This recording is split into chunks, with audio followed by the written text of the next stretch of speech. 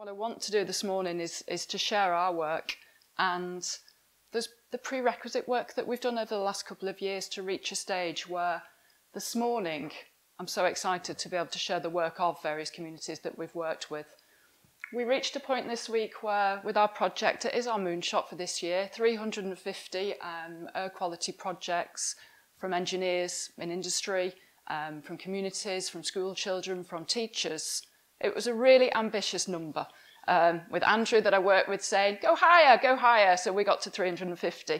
This week it tipped over the first 100, which is brilliant for us knowing that we've got some big projects ready to roll out over the autumn. So actually, I think we will achieve this by the end of the year.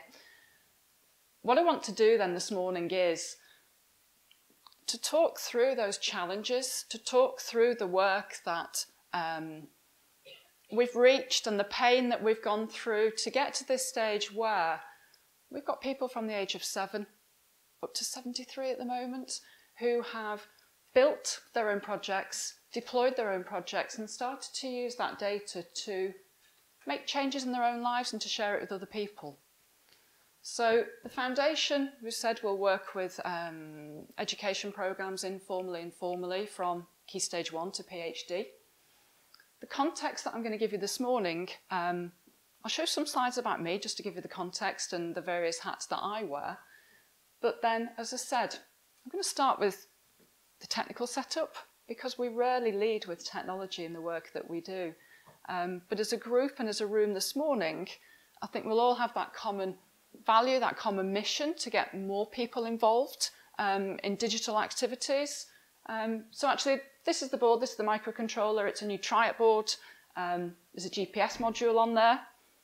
I didn't realise how exciting that was going to be in community projects until I saw people's faces light up yesterday with Leeds Libraries as that connected with 4 satellites somewhere around the world and the significance of that. The air quality, it's a Honeywell sensor and we are measuring particulate matter 10 and 2.5. So that's the technical setup. The challenges have been to get a device like that onto a Wi-Fi system. If I work in schools, in libraries, in offices, in industry, you can imagine the thoughts and the preparation and the development that has been done to get me into a stage to confidently go into any situation and think about what's the Wi-Fi. Obviously, we'll use LoRaWAN, so deploying LoRaWAN gateways onto a corporate network, onto buildings. What other technical challenges will we have? Made a note. Flaky connectivity. So if I think I'm going to connect air quality and really tag the journey from Leeds this morning on the bus, on the train across here and walking up, to actually get people to understand the challenges of, actually, the connectivity is going to dip out to what's going to happen with a device like this. So we've reached a stage now where we have various different recipe cards. What is it that you want to do? What do you want to measure? What do you want to learn? What would you like to understand? And this is the way that you can do that. As a context that way, the personal challenges that we've had have obviously been computing, allowing people to take a friendly device, plug it in and collect data, but then actually to be able to customise it. It has to be programmable. And whether or not that's a progression of programming series of workshops that we do in schools, or if it's working with communities, then we know that it needs to be personalised. Little bit of foundation then. It was Cake Week this week, so we're 2 years old. This is Andrew, one of the other co-founders. So he's our technical lead, our engineering lead. I love this image because it's working with part of the group of undergraduates in Manchester, but you can see he's very much pencil and paper. And that's what we'll do. So most of our programmes are centred around computational thinking. What is it that you want to achieve? Where are you now? Where are you heading to? How can we get you there? And whether it is supporting people with the programming elements or with the data science aspects of what they've collected, then yeah, let's get the paper out and do it that way. Little bit about me then. I love this image. So this is a project, wonderful project called This Girl Codes. We're working with a community in Derbyshire, in Bolsover, with Junction Arts. So this takes me back to, I was a teacher. I was a teacher of technology. The common question is, why did you make the move to working with community, to working outside of just one school? And I fell into that at a very early stage in my teaching career and literally fell into it. So as I came out of Huddersfield University with my B.Ed, I fainted and I hit the deck. And I'm big, I'm tall. So it was in the days and the months and actually the years after the double compound skull fracture where language and cognitive load was something of an issue that I had to get over, was when I diverted technology teaching with special educational needs. I was teaching 6 weeks after I fell. I didn't realise the challenges that I was overcoming, but all of a sudden the empathy was there that actually, with the amount of support, how accessible can you make most activities and learning activities? So I'm very much looking at it from a pedagogical teaching aspect. If you support people in the right way and give them steps and deconstruct that complexity of what we do, how accessible can things be? So that was a bit of a life-changing moment, and one where I think, do you know, I think most things we can deconstruct, and there is success from complexity. So that's me again, harking back to, I was brought up in a flower shop in Wigan. So I reckon I'm fairly creative, but I have no imagination.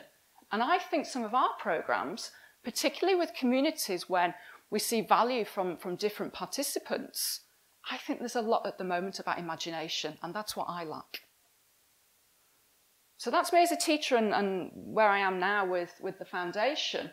And this is a reminder, because of that, my short-term memory isn't as good as it was. My long-term memory, because I've trained it up so well, it's frighteningly good. So this is a reminder, and you'll see from my slides that I'm going to put prompts in there. This is a reminder to say thank you for listening this morning, because actually me presenting at Wuthering Bytes means that Lighthouse School in Leeds will benefit from a sponsorship where they're going to be the 101st air quality sensor on their map. Lighthouse School, if anybody knows the old Cookridge Hospital, is an awesome school for students on the autism spectrum. So there's a brilliant teacher there, Michelle, who is a computing specialist, who looks at how we can use computing and physical computing and adapt sessions to reduce cognitive overload. And I'm really, really excited to see what she does with data science, where they are literally passing the data science baton across the curriculum with her students. So that's what's going to come out of today's session. One of my other hats is that I open the door to Leeds Raspberry Jam, so that's the open source community. And our next session will be, our next jam is in October. It's in Ada Lovelace Week. And again, I love this quote at the moment because I'm looking at research and the differences between creativity and imagination. I love this quote from Lovelace about the fact that how imagination maybe can help the pure scientists. And then I start to think, well, where do we go from that really, if we are flying with ideas, and how can that help everybody? In the same way that the SEN school, their strategies can help us all. So next month, we're looking at unplugged algorithmic art. And a little bit, we're in Leeds, so there'll be a little bit of spirograph, that kind of ode to Dennis, but away we go there. And then finally, I'm a postgraduate researcher at the University in Leeds. So success from complexity, thinking about frustrations and how to help people with frustrations, because generally on a day-to-day basis or on an hourly basis, something goes wrong with my project. So how can we deal with that? And actually, is it such a paradox that physical computing and what we do, if it is complex, can it impact positively on our own well-being? I think it can, but I'm just deconstructing what well-being means. How can we measure it? It's not going to be happiness. And I know I can measure happiness. People have done it. But that's what I'm working towards. The image is helpful because, again, how do we slow down and how do we think? We talk about computational thinking. This is a reference to Seymour Papat's work. So they gave us Scratch at MIT. Seymour Papat had a fabulous expression, which is an object to think with. Generally, you see me with an object to think with. Generally, it might be a microcontroller board, but if I've got that object, just as we heard a few minutes ago, if I stop and think, what's the purpose of that? How important is that to me? What am I going to learn from this? How am I going to change behaviour? And that takes us to air quality. So how is an air quality sensor in my hand, my object to think with, how has it helped to change my behaviours and my world and my understanding and those that have joined us as well to put those sensors on the map? Just as an insight into my world, actually, it's I've changed the bus stop that I get off at now. So I constantly walk around with my Uni Keep Safe coffee mug. I generally don't have coffee in there. I've got my water bottle. I've got my air quality sensor in the cup, and then it doesn't look too obvious with all the wires and things. I don't get off at the same bus stop because, quite honestly, the data readings just measure as filthy. So I've changed that in the city in Leeds. What else have I done?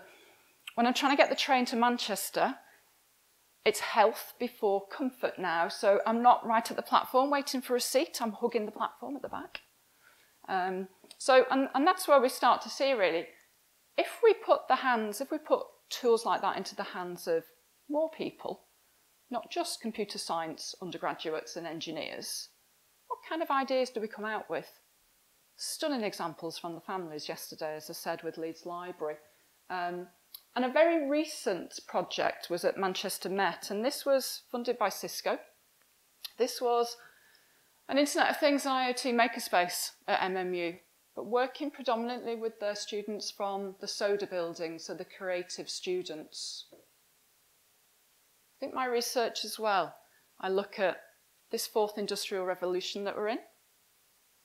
And for me, how that can be different from the first revolution. So the first industrial revolution, when children were taught what industry wanted, what the mill owners wanted, they were taught to scribe. Actually, this next industrial revolution is not going to be the first 2.0. It's got to be with, I think, education collaborating with industry, and the strength of industry collaboration will make a real difference. But through the teaching part of it, through the pedagogy, and not just maybe a narrow gap of, or a narrow column of digital skills. So this programme is constructionist approach to learning. It's learning by making. We gave the students local problems from Manchester. We gave them the Greater Manchester Combined Authority pillars of an ageing population, air quality in this instance, looking at assisted transport. And the students came from these different subject disciplines, which when I show this and when I share this with industry, who were talking about a digital diversity in the digital talent pipeline, it's kind of incredible that the talent, I think, the talent is there, sometimes it's hidden. What kind of activities can we do to promote digital talent in students themselves, and in teachers, and in lecturers, and in industry? So that was a really exciting project whereby the students with air quality, they were one of the first projects to put air quality sensors onto the map. And this is a mapping exercise that they'd done throughout the city centre. Piccadilly Station was a popular spot to walk around and try and get readings.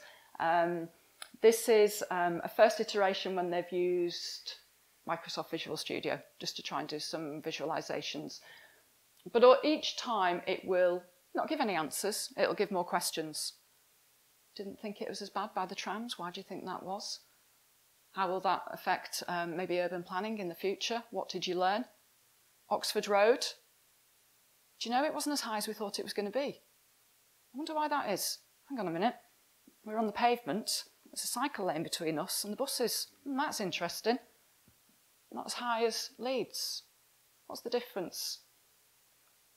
So actually, I don't think we rarely get answers. We get more questions, which is computational thinking. So for us as a foundation, how can we scale this work with engineers in industry and with undergraduates? How can we scale that so we can use the same concepts, but with 7-year-olds. And how can we understand that? So I'm going to give you a little bit of a fly-through of some of these projects. One, the Internet of Curious Things. So that's our programme that we'll use in school and in industry. If we give them the option, they tend to use that one. So much in a project name.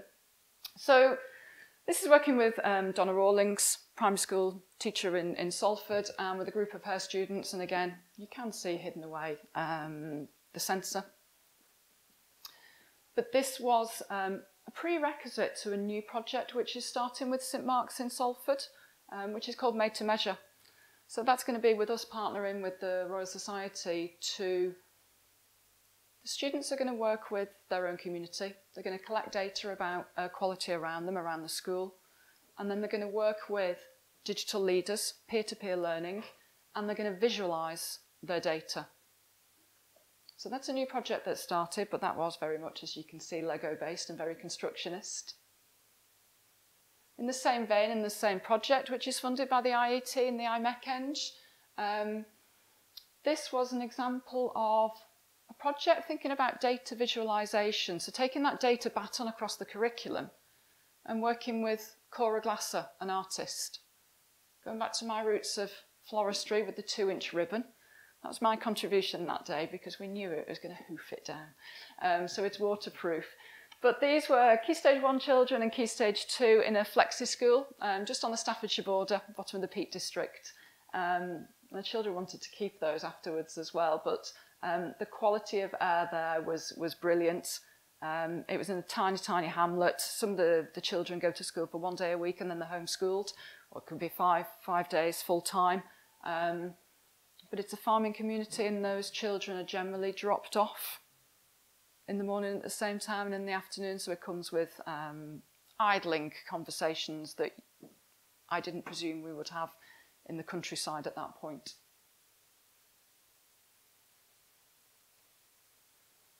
Love this project of an object to think with. So this is a group of children talking to the University in Leeds, wanting to do some event-driven programming with air quality to put the air quality data on the map, but also having a physical object to show people to visualise. So are we all canaries in the 21st century, was their narrative. If you collect data and you've got your pom-pom of a canary on a beautiful kind of antique bird cage on a perch, at which point will it tilt 180 degrees?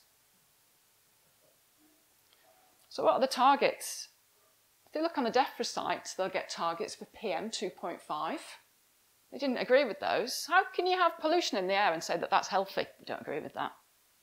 The university said we don't agree with that either. So the children are refusing to share that algorithm on GitHub until they've worked out an answer of what is an acceptable level of pollution in the air, which I think is really powerful. So that's another project.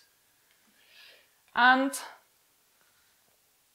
again, I've got a reminder. This is a wonderful project, which was the Internet of Curious Things. This is actually looking at environmental data, temperature and humidity. We did some work with Telefonica over the summer, and this came out of a family day, a family coding day. But we have taken the air quality, Internet of Things, hardware into industry. If we work with councils, then they will be adding their own data or their own experience into the Sense and Sensibility programme.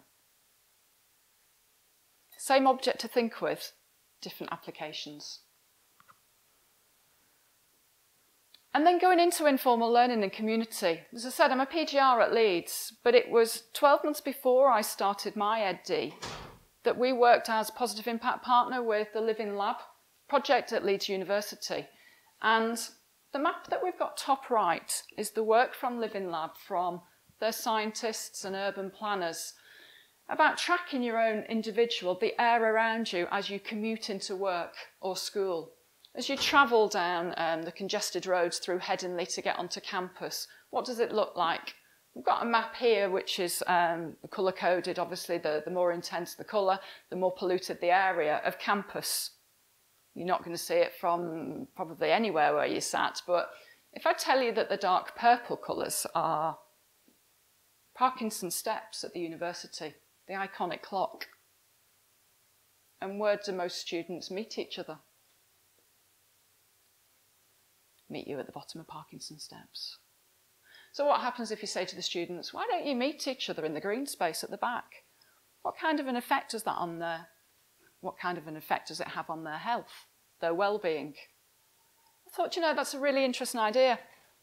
I think everybody should be able to do that. I've spoken about me having my object to think with and tracking my own air quality around me. I've changed the route that I walk to campus now because of that.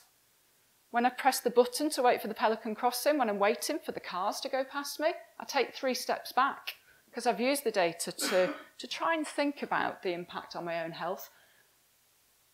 Why can't everybody do that? In Leeds, we've only got a small number of air quality sensors. So this is why, through the foundation, we wanted to put the tools into the hands of everybody, empowering everybody. So again, let's have a look.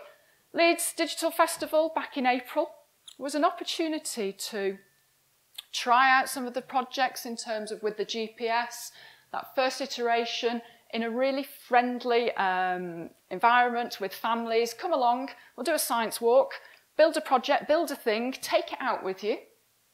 It's fairly high up. It's probably going to be a windy day. How will that affect pollution? Can we use that to understand the science behind what is complicated? And we've had dogs before come into our workshop. This became a fairly infamous dog. This is STEM dog. When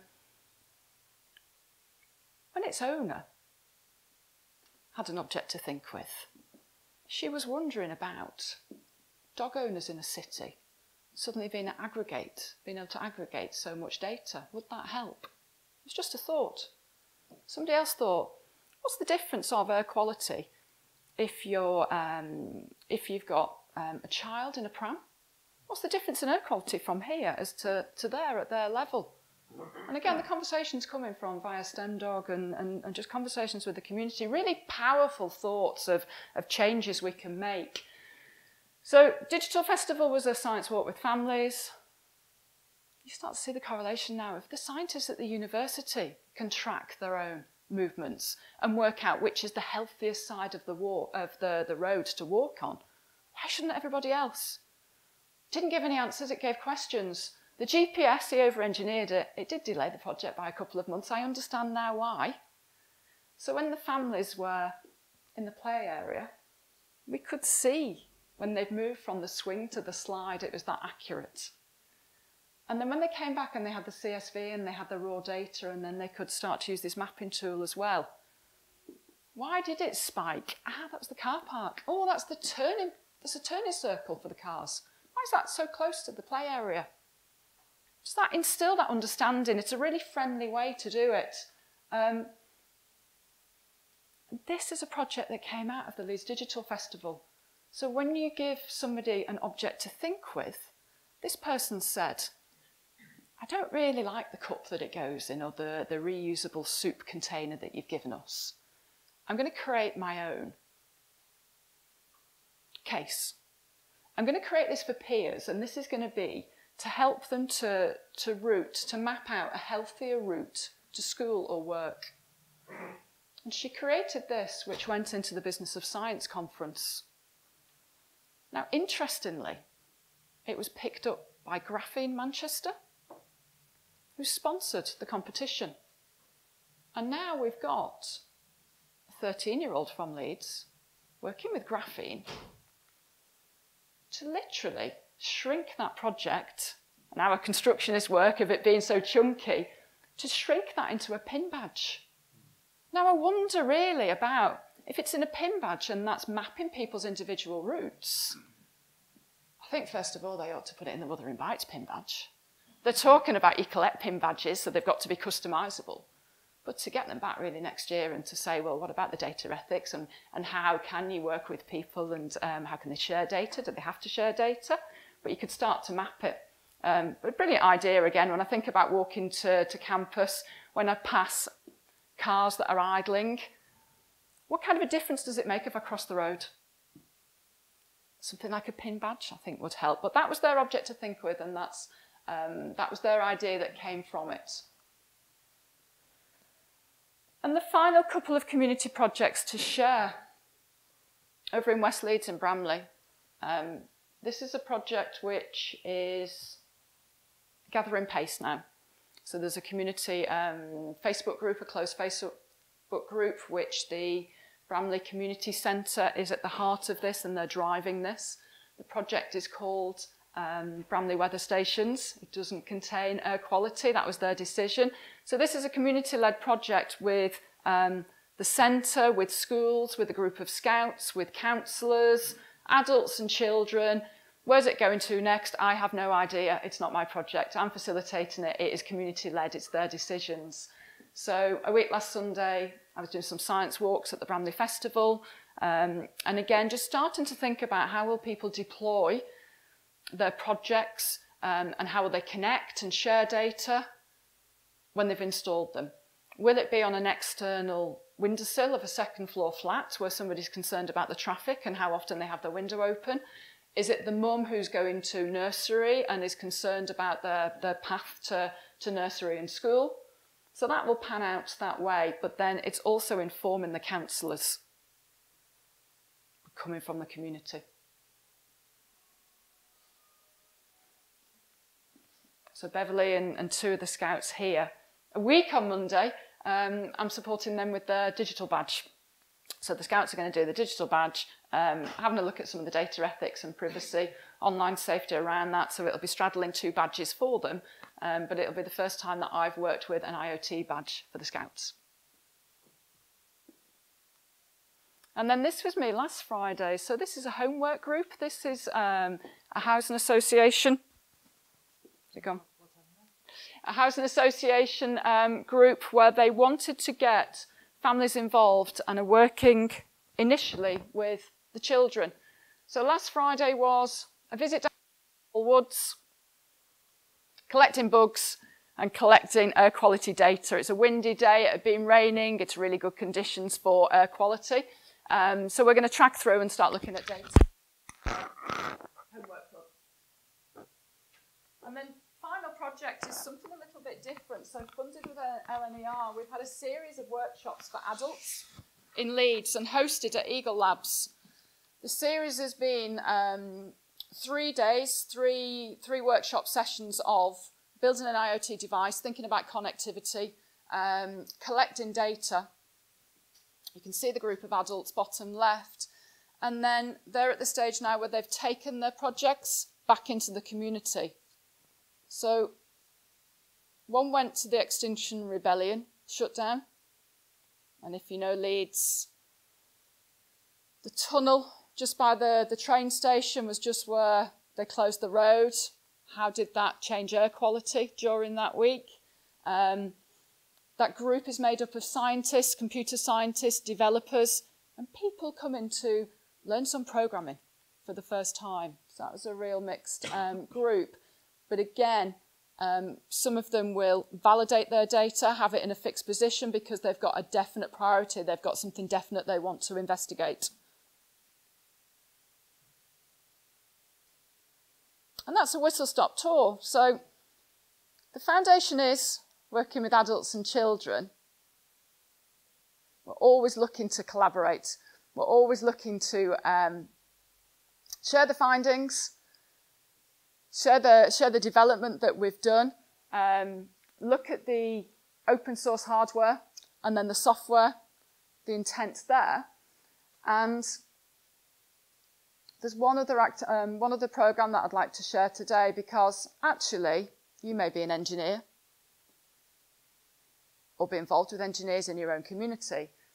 But there's a new project, the HackCamp UK, which sees the foundation working with Edge Hill University and Wigan Steam and Mako Create, which is the Ingenious Fund. We're going to be supporting engineers to do more outreach work and to equip them with skills, work with them to create co-design activities for outreach work in the community.